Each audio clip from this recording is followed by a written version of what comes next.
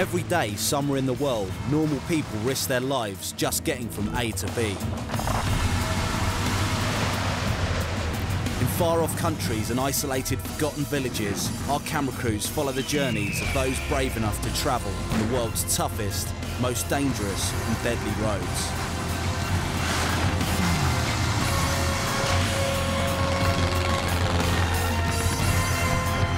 Buckle up for a hell ride.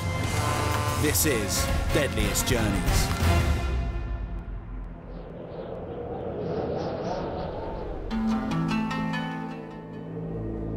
At a glance, this place may look like a shabby junkyard, but it is, in fact, the port of Kinshasha, one of the biggest cities in Africa. Tons of rice, palm oil and spices are transported by hand since the decrepit old harbour cranes have long since stopped working.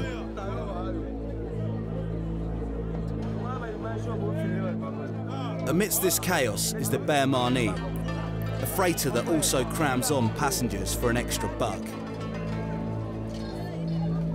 There are no cabins or seats, and the passengers have to scramble for a decent perch for their long journey.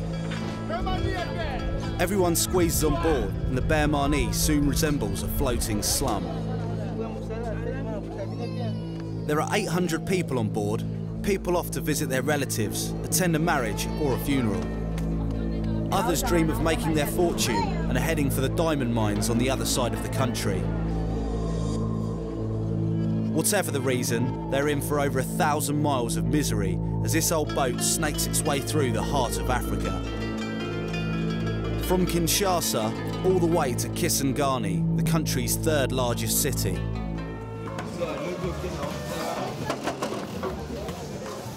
Coco, le mécanicien n'est pas là. Before he sets sail, the captain squeezes out a quick prayer. Seigneur, à ce moment, je prends possession de ces bateaux au nom puissant de Jésus. J'ai anéanti toute puissance du diable, du Satan. Je les repousse au nom puissant de Jésus. Et je prends possession de ces bateaux au nom de Jésus. Je repousse tout esprit d'accident, les esprits de mort, des épidémies, au nom puissant de Jésus. Amen. Pas de marée de gagner tant mukengana kenibanzela mususi. The two engines haven't been started for months.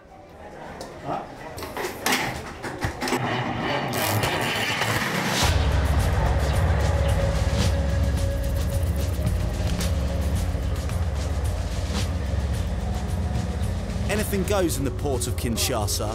There are no rules and the boats weave in and out in total anarchy.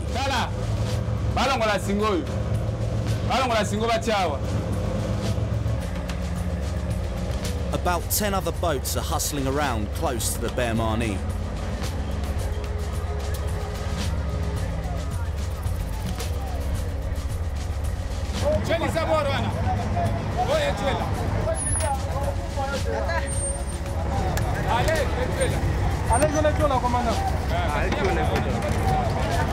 One month behind schedule, the Gbemani finally sets off along the river, to the passengers' great relief.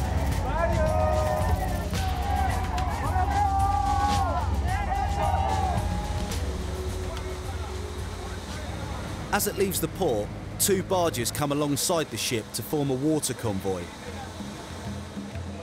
There are now 1,700 people on board, and the Gbemani has essentially become a floating town. Conditions on board are cramped, to say the least. The first arrivals have set up camp in the middle of the boat.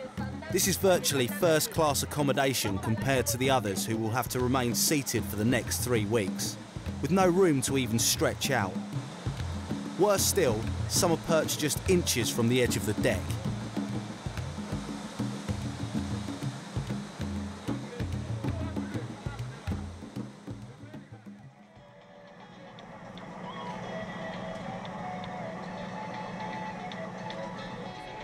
There's no water or electricity on this beast, and each square inch of the ship is taken up as living quarters, making it difficult to move around on board.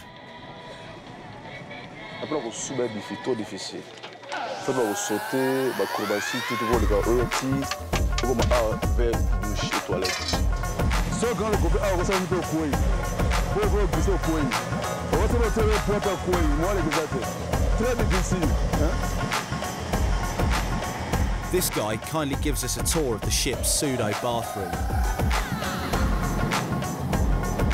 On est tous les boussons, ils baillent les cimes awa, les awa. Ça c'est au Sugola, tout ça ils sont baillés au Sugola. Maintenant, ah c'est tout là, on a fait. It takes balls of steel to even contemplate going for a number 2. A combien awa? A simitio, a gumbami. Ça c'est sur le sili après, avec bien là, on se sili. Le petit, ah. Rien de ça, c'est ça de voir.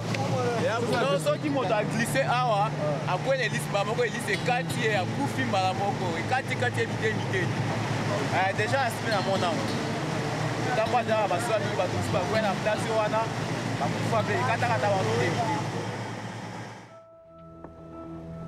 The River Congo looks calm, almost placid, but looks can be deceiving. The crew are constantly on the lookout for hidden dangers.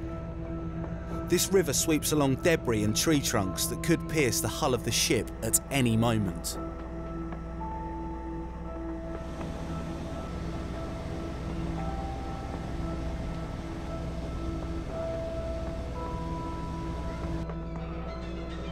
There are no markers and virtually no navigation charts to help the crew, but Captain René knows this river well and is the only person on board who knows exactly where the rocks and shipwrecks are. Vous devez connaître le fleuve à cœur d'ici Kisangani. Vous devez le connaître, les 1700 km. Vous devez connaître chaque endroit et ses obstacles. Chaque endroit et ses obstacles. There is actually a chart on board, but it hasn't been updated since Belgian colonial days, more than 50 years ago. C'est la carte originale, la carte album originale, depuis l'époque belge. Dans les années 56 comme ça, tous ces signaux ici, ce sont des balises. Ils étaient visibles, mais pour le moment, ça n'existe pas, c'est disparu.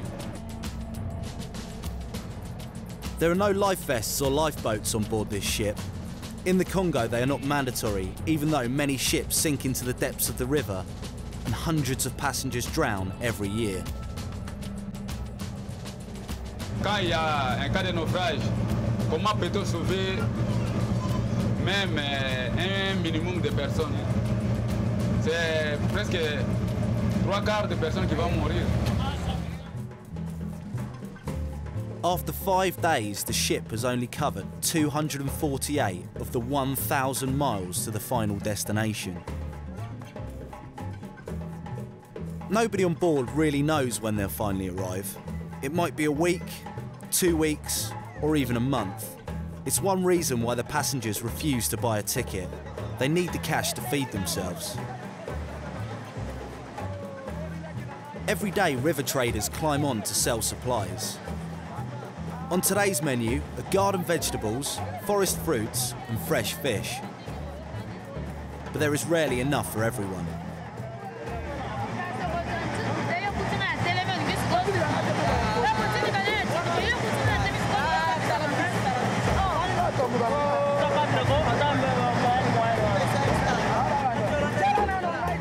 For a few extra Congolese francs, you can even buy monkey meat. Even though the animal is protected and hunting it is forbidden, monkeys are still considered a tasty treat. C'est notre culture. On est là pour manger cet animal, c'est pour nous. Le Dieu qui a fait ça, c'est pour nous pour manger. Alors, ce qu'on va manger, c'est bon.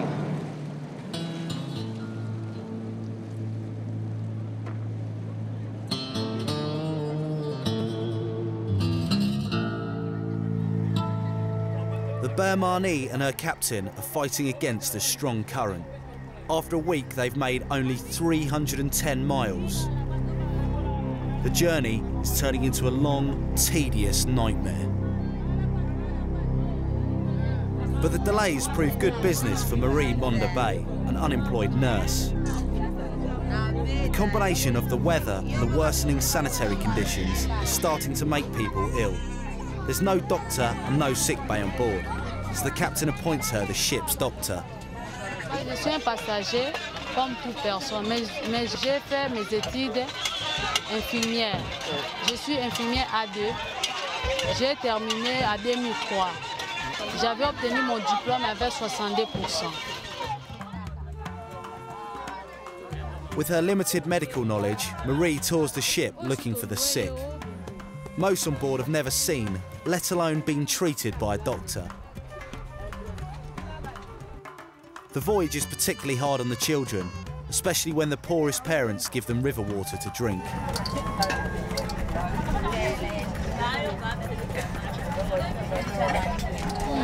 Il est en train de vomir. On doit arrêter le vomissement. Nous avons les cas de la typhoïde. Vous mettez les stéthoscopes.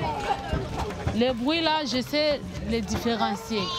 Il y a les râles sibilants, il y a des râles crépitants. Vous l'avez senti comme si on est en train de taper au tam-tam. Boum, boum, boum. Sibilant et crépitant. Je dois faire comme ça pour éviter des bulles d'air. Et puis on va faire comme ça. Je tape.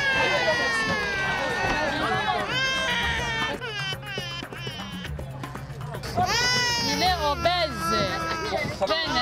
C'est difficile de trouver.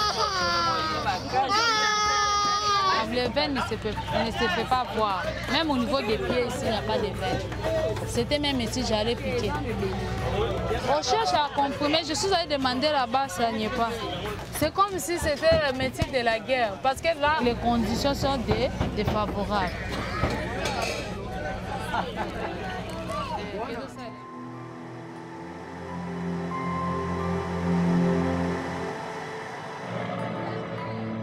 9 days on the river, and they are 6 days behind schedule.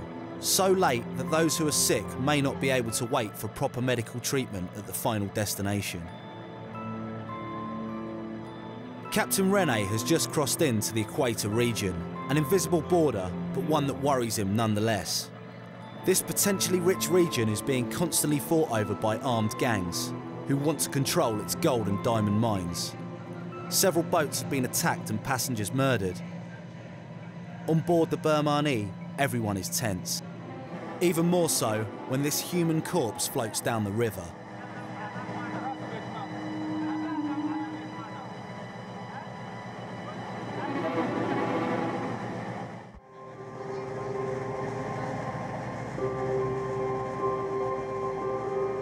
Day 10, and this ratty old boat continues its slow and tedious journey upriver.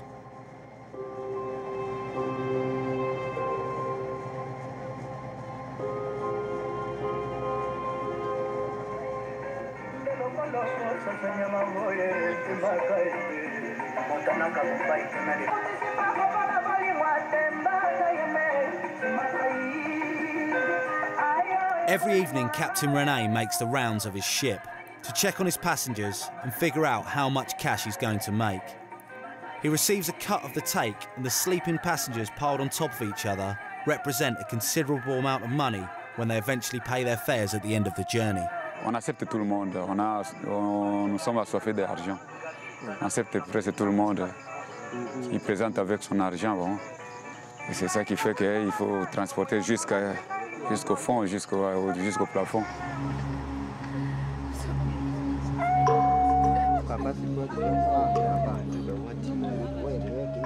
It's 3 in the morning and Marie the nurse has been urgently summoned. A passenger had his foot caught between the two holes like a vice and his heel has been seriously injured.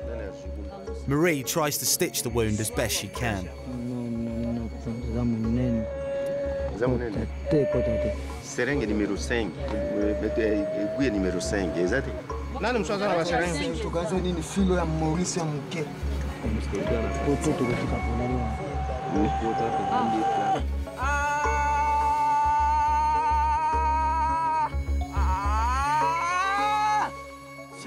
Azua tima ku moko na mai moko koto. Tambe éclaireur ba ya na masua, pa masua kangami baba nous sa manœuvre na. Pour moi mtu moi banjo ganga makolo. Malembe.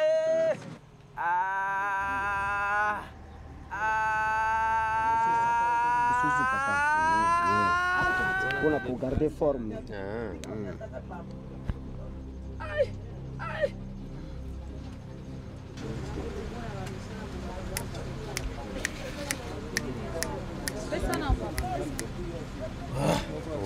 She managed to stitch him up pretty good, but she's concerned she doesn't have enough antibiotics to last the whole trip. Her main fear is gangrene. Amidst all this blood and gore, there is one happy event. One of the passengers has just given birth to a healthy baby boy.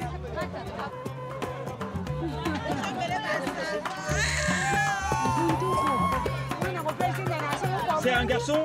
Oui. Il est en bonne santé? Oui. This passenger helped the mother give birth. Ngai nalalaki nanga kuna nde kuma kina 4 nde bandaki nde bakendeki kozwa ngai kuna nde naye kobotisa ye nde sali te ngai nazali croix rouge po te mwana abotameli biso yango na sepeli na ye.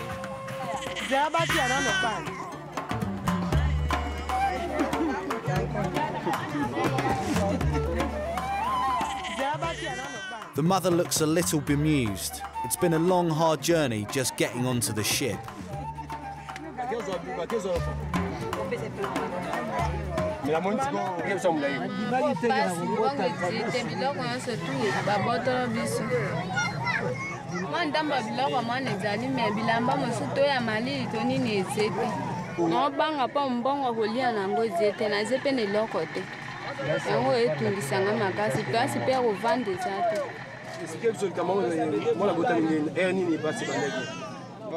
News of the birth spreads quickly, and so does the camaraderie.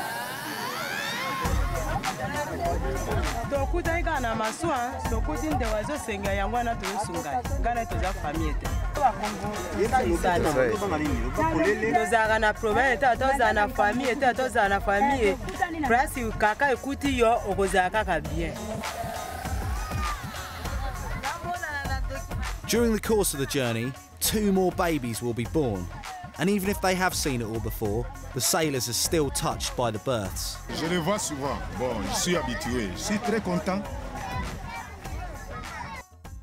In an effort to make up for lost time, Captain Rene rolls the dice and takes some serious risks. He's decided to carry on sailing at night time along the most dangerous stretch of the river, somewhere he usually navigates only by day. Here the danger is constantly shifting, always on the move. They head into the darkness with a large torch as their only source of light.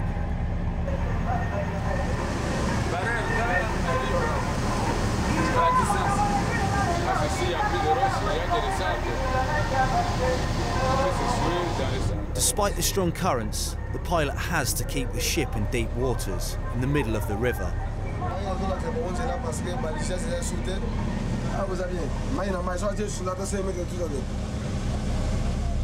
But the captain is about to make a big mistake.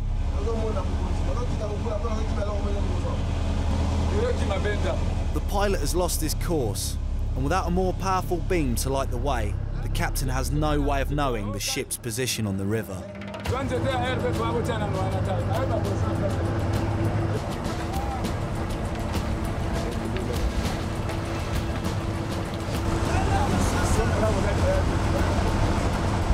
The ship has just hit a sandbank.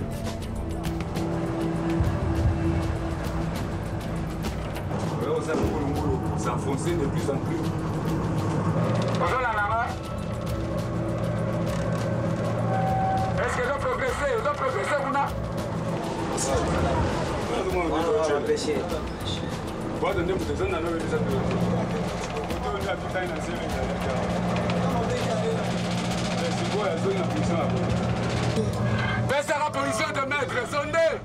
Baisse la position on a liboso. Maître. Baisse la position de sondage. Mais c'est la lecture, hein.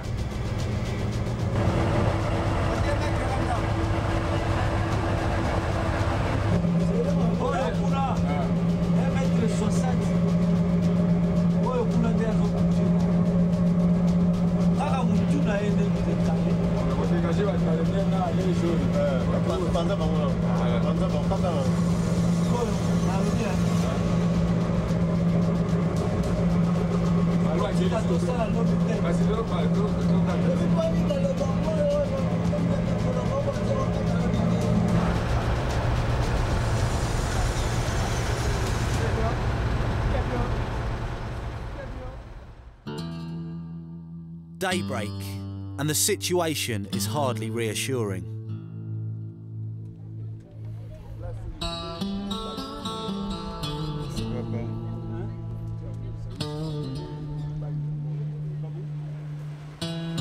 Throughout the night, the ship's bow has become totally wedged in the sand.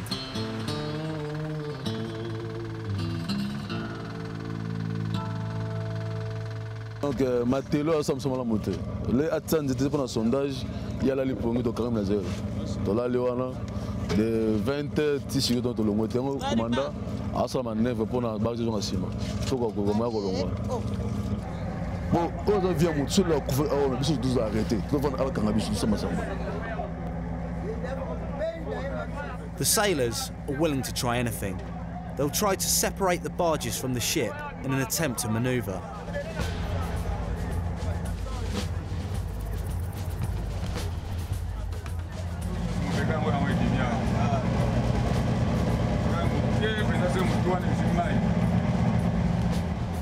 It's a delicate operation. If the water isn't deep enough, the barge could get stuck even more.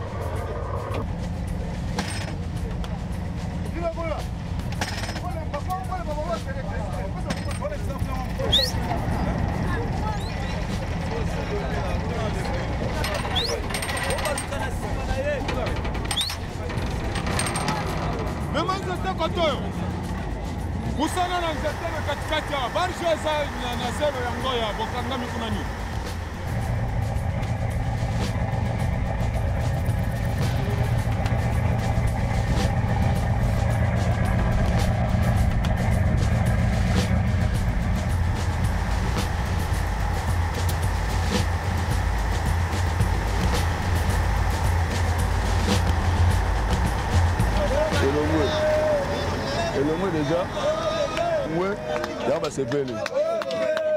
Ok. C'est même pas un long way. À partir de Matelo, Matelo, on a expliqué que Zonga besoin de voir. Il ne sait pas ça. Tu bimis déjà dans zéro. Aza cascadeur, aza débrouillé bien, puis aza combattant vraiment.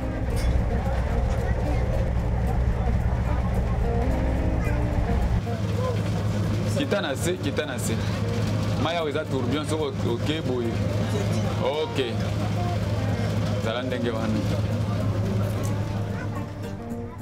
The town of Bandaka is finally in sight. It marks the halfway stage of the journey. It's taken Captain Rene 12 days to reach this far. It's about the same time it should have taken to reach the final destination. Encore 1000 km encore. C'est 1000 km. 1034 voilà. This is where we get off.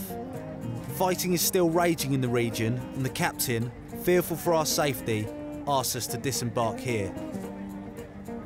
The ship will take a month to reach Kisangani. A few weeks later, another ship won't be so lucky. Overloaded, it sinks, and 140 of its passengers drown in the River Congo.